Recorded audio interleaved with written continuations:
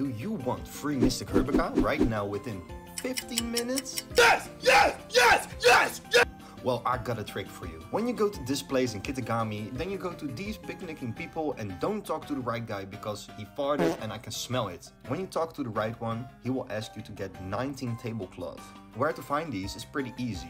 There are 3 total picnic stores in the game, so we will be heading towards Paldea for this. When you go to Messigoza, it's right behind the first wall you see when you fly there. As you can see, we got a bunch of cloths, so go ahead and buy all these up. When you want to go to the second store, you need to go to Cascarava. There you will find a bunch more to buy. For the third location, we will be heading to Levencia, and there we can buy our last clothes we need. There is one small detail missing.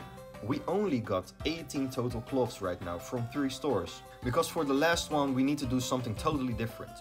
When you go to the city Cortondo, where the first gym is from the base game, there is a lady in front of the olive race that will give you rewards when completing it. But you need to do this race within 2 minutes 30 to get the cloth. It's quite easy to do if you use this shortcut on the map, but it will be hard to get the olive on top of the platform, so you need to have your Maridon or Koridon.